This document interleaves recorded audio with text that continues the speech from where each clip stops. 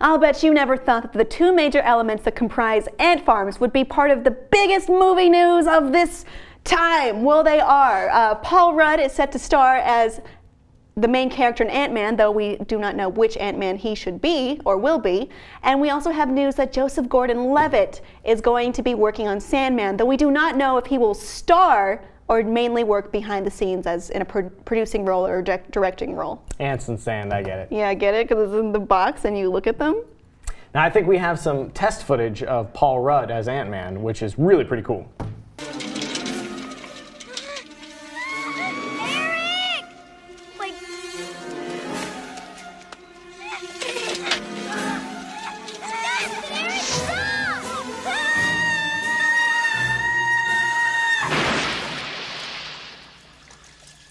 If you watch Conan, that was really funny. If you don't, I'm sorry, it didn't make any sense at all. I think it was still, it still has some cinematic value if you don't watch Conan. That is, of course, from Mac and Me, a terrible 1980s movie. And every time Paul Rudd shows up on Conan O'Brien's show, whatever it may be, he shows that footage, tricking him. I think he's done it 10 to 12 times. Much to Conan's chagrin. Yeah. But I mean, that's... Edgar Wright is super happy that they got Paul Rudd locked in for Ant-Man. That was his first choice, and now it's full steam ahead. They have their script, they have their star, so we should see that Well, Paul next Rudd, year, I think he works. He's kind of a funny and affable guy. I think he can definitely play the leading man. I think he has some depth to him, but he can also bring that levity to it. Not all superhero movies need to be dark. Certainly not Ant-Man. It leads me to believe they're going to go with the absent-minded Professor Ant-Man. I think he's going to be and Hank Pym. not the wife-beating. Yeah. Oh, Hank Pym was...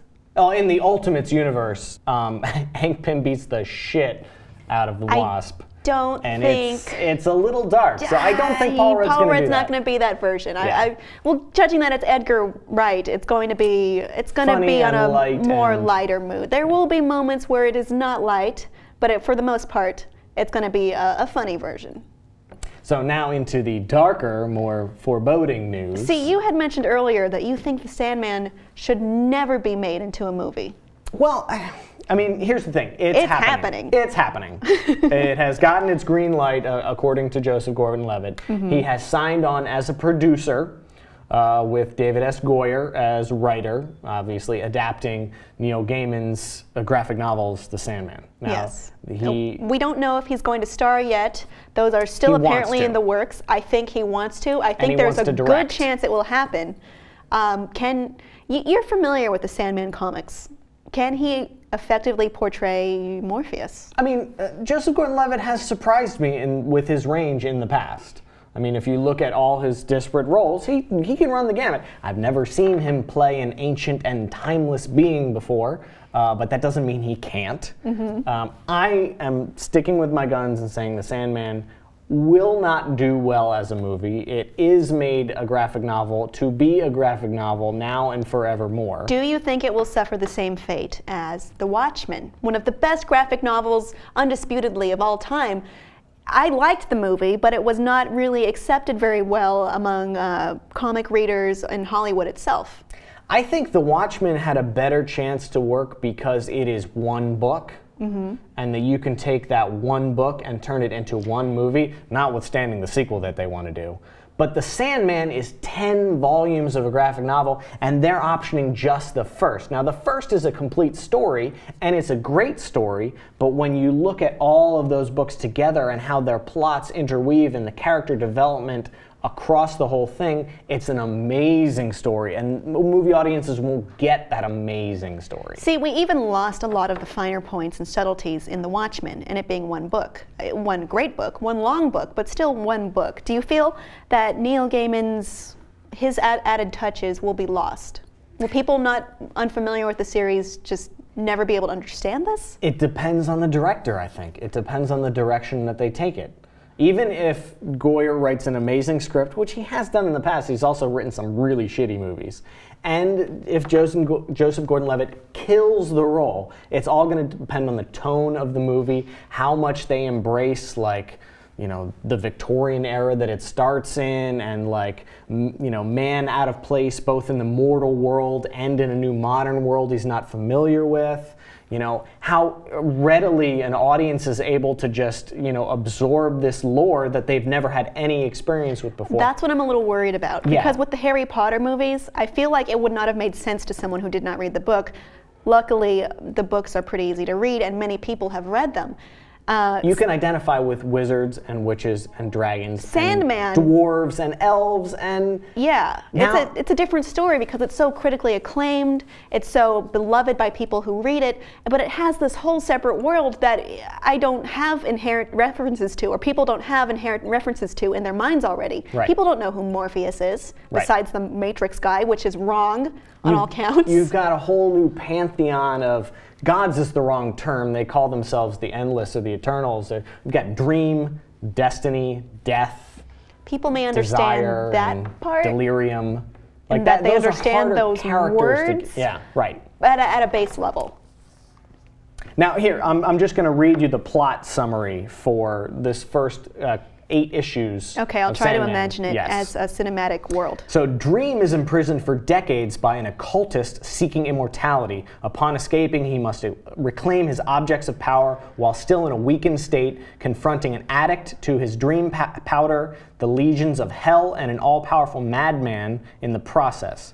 Guest starring several DC comic characters, John Constantine, Scott Free, John Jones, Scarecrow, Etrigan the Demon, and the original Sandman. It also features an introduction of Lucifer and a cameo from Batman. You know, before you said the word Constantine, I was thinking this is verging in a dangerous territory. Constantine starring Keanu Reeves. It didn't capture the darkness and the tone of John Constantine's character or his books. It diluted the brand to make it more accessible to a wider audience. So that alienated fans of that comic. I hadn't read anything about it before I watched the movie, and I was like, this movie is weird. Yeah. I don't know if I can latch on to this. I think, and what I do like is, you know, when you look at the adaptation of Sin City, that was extremely true to the comic. And Joseph Gordon Levitt is going to be in the next installment of Sin City, which I think is coming out next year, A Dame to Kill For. So we'll see if whoever ends up directing and executive producing Sandman has that same, you know, I don't care about the general audience, I care about staying true to this comic and the writers of this comic and the creators and the fans of this comic. That's what I'm a little worried about, because I know Sandman is very, very, very different from most superhero movies like Man of Steel or the Dark Knight trilogy.